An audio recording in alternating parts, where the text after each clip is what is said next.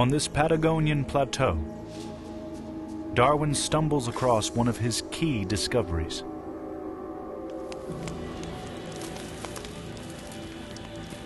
Darwin and his companions sit down to a typical gaucho dinner. A small rhea. As he eats, the naturalist notices that the bird seems different than the others he's seen. He salvages the wings, the head, and much of the skin. In time, these remains will be identified as a separate species, Darwin's rhea. The naturalist can't understand why there would be a second species that's so similar to the first.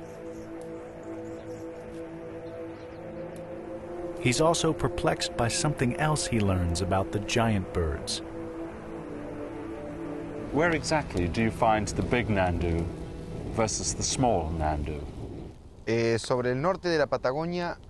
the north of Patagonia, there are the big rheas, and in the south, the smaller or lesser ones.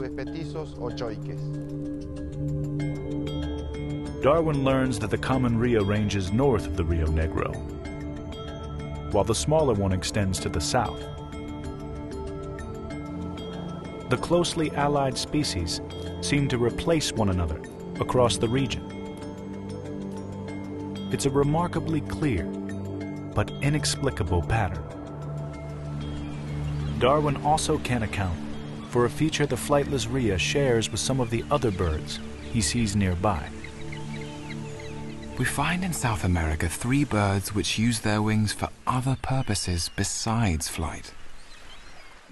The penguin as fins, the steamer as paddles, and the ostrich as sails. Perhaps strangest is the steamer. Though they look like most other ducks, steamers can't fly. Instead, they use their wings to paddle across the surface of the waves. It's unclear to Darwin why an all-powerful creator would design such unusual creatures. The radically different uses for their wings might suggest that the birds had changed. If this was possible, they could have lost their ability to fly. Darwin is intrigued, but he remains committed to the more established idea that species don't transform. One reason is the fact that living things seem to have remained constant through recorded time. But Darwin is only beginning to discover the difference between the scope of human experience and the history of life on Earth.